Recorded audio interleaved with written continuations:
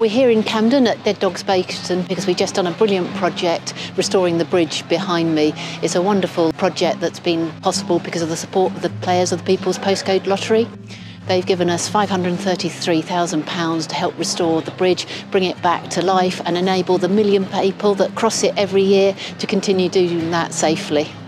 It's hugely important that we get fundraising and support from external supporters and partners like the People's Postcode Lottery. We've got over 2,000 miles of waterway to look after. It's incredibly important that we're a well-supported charity, that people come out, give money to donate, to enable us to keep looking after the wonderful waterways that we have. The works of repair to this structure primarily were to the lattice parapets, which had become quite wobbly, really. Some of its structural integrity had been compromised by corrosion over the years. So we had to replace the bottom element of the parapet and had to secure the structure into the cast iron I-beam below and also at the ends where it meets the approach ramp masonry parapets.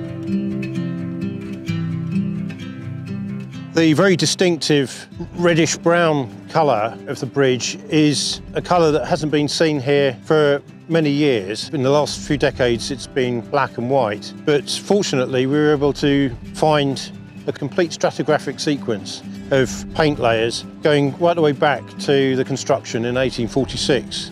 And these samples were analysed, and this reddish-brown colour with a little lead white we've tentatively identified as Indian red.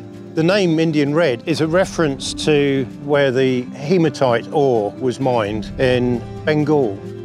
So the overall appearance of the bridge has been refreshed, as well as addressing the structural issues. Behind me is Long Tom, a new trip boat that has been jointly bought by London Canal Museum and Angel Community Canalboat Trust, and we're operating that 3 days a week from the museum in King's Cross to give people a real taste of the water by going on it, going through Islington Tunnel. The canal runs through central London, and Camden is pretty well at the heart of it. So this is a water highway from the early 19th century.